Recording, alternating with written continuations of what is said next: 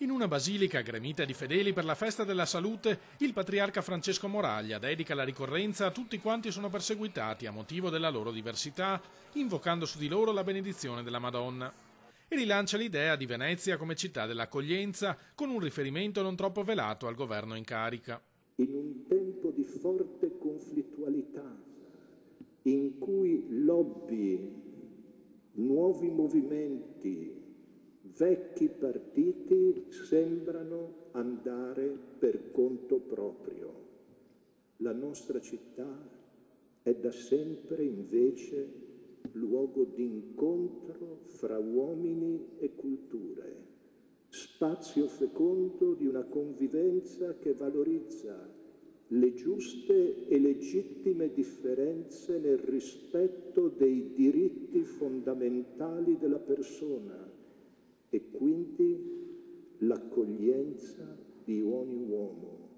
Per il Patriarca il problema non è però solo chi si oppone all'accoglienza, ma anche chi rimane indifferente di fronte alle persecuzioni. L'indifferenza, scandisce, è il primo male verso le minoranze, un male che apre la strada alla nostra intolleranza. Affidiamo alla Madonna della Salute le minoranze perseguitate nel mondo, i cristiani e in modo particolare Asia Bibi e la sua famiglia. L'indifferenza genera ogni tipo di crimine, non facendo argine, non opponendo resistenza, lasciando soli i perseguitati. L'indifferenza, alla fine, è soltanto una forma di vigliaccheria che fa male a chi è vigliacco e poi alla società in cui il vigliacco vive. L'indifferenza, insiste il Patriarca, è e rimane vigliaccheria, anche quando viene presentata come equidistanza, non ingerenza o intelligente neutralità.